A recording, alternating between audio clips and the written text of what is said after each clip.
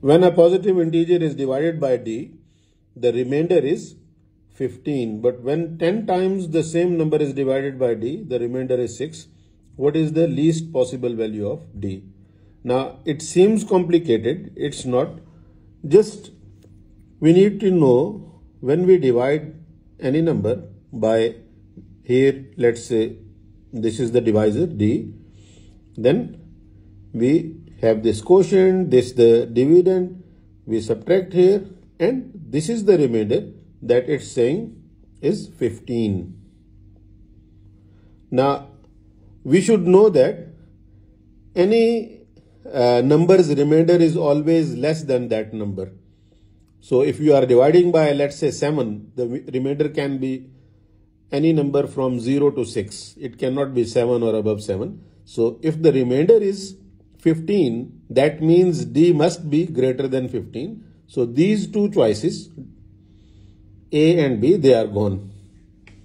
Okay, let's try 16. If we are dividing any number by 16, let's say, and we get the remainder 15, right? Let's get some smallest number that is greater than 16, that gives the remainder of 15, and it's 31, right? 16 plus 15 is 31. So let's divide 31 by 16. We get 16 times 16, and then 16 minus 31 minus 16 is 15.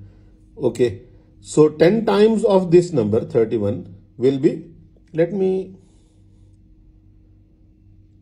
delete all this. So 10 times of 31 will be 310, and when we are dividing this by 16, right now we are checking choice C.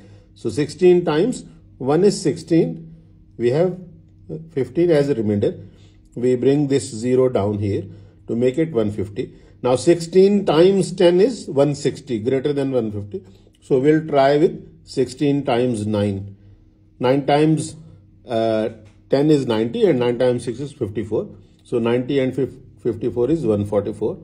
And we can see here 150 minus 144 is 6. So the remainder is 6 when we are dividing the same number by 10 times the same number by 16. The remainder is 6, and it tallies. That's our answer, choice C.